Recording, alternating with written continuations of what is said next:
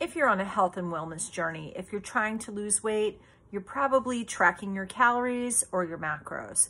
Well, how you measure your food makes a huge difference.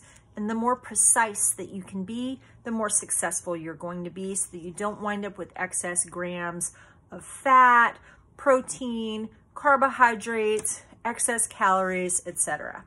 So for example, almond butter. This is, a medium-ish to small size jar of almond butter.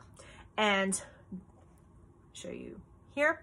So 2 tablespoons of this, which is 32 grams, is 190 calories. And there are approximately 14 servings in here. Let's do the math, shall we? 1 gram then, 1 gram of this almond butter. And mind you, a gram is approximately the weight of a paper clip, okay? That would be about 6 calories. Well, that can add up pretty quickly, right? Especially if you're not measuring. If you're measuring by the spoon instead of measuring by the gram, depending on where you are in this jar, if you're towards the top and it's more oil versus towards the bottom, where maybe it's a little more condensed, what have you. Anyhow, if you are measuring by cups, well, there's approximately 16 tablespoons in 1 cup. And so 1 cup of this almond butter, I did the math for you, 1,520 calories. 1,500 calories in 1 cup of this.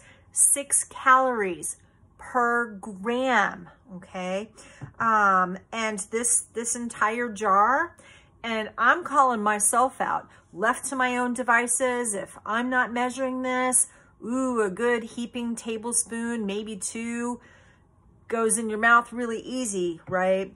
1 jar of this, and I could easily go through a jar in a week if I'm not careful, right? If I'm not tracking, because it's delicious and I love it.